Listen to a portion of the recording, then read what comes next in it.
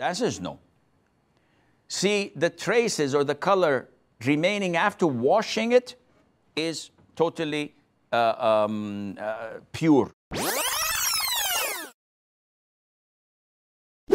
Faizan from India says, if we have clothes that have najasa and we put them with other clothes without najasa in the washing machine, it rinses them once or twice, and when we take the clothes out, we still see traces or brown traces